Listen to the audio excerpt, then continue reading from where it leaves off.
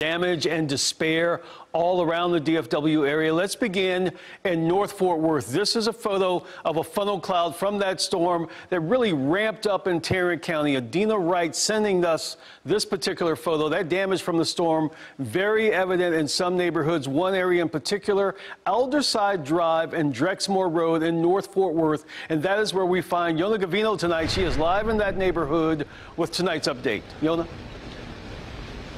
Steve, city crews came by this area earlier this evening and tried their best to clean up what they could, but you can see there is still a lot of damaged debris all over this yard. And take a look at this tree. Nearly every branch snapped like a twig. There's the swirling motion. When thunderstorms slammed into parts of North Texas, they carved a path of destruction across several neighborhoods. Marie and David Benson say a warning came from ominous clouds. Started sprinkling a little bit. Rain started getting heavier. My son-in-law said, you need to get out here and look up at the sky. There's rotation and then he said this way. It's swirling debris. Get the dogs in the closet. Yeah. A viewer snapped this picture of a funnel cloud swirling in the distance.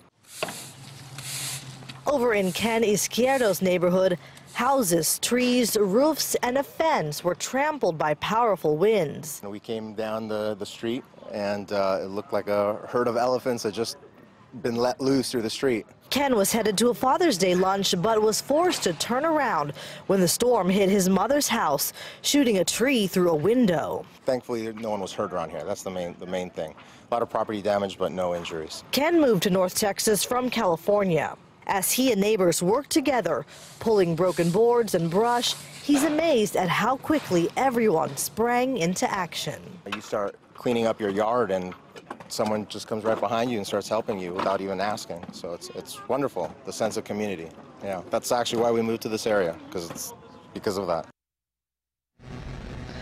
You can see several houses, including this one, clearly were damaged in the powerful storm. But I did check just a moment ago with the fire department. They tell me, Steve, no reports tonight of any injuries. Live in Fort Worth, Yona Gavino, CBS 11 News.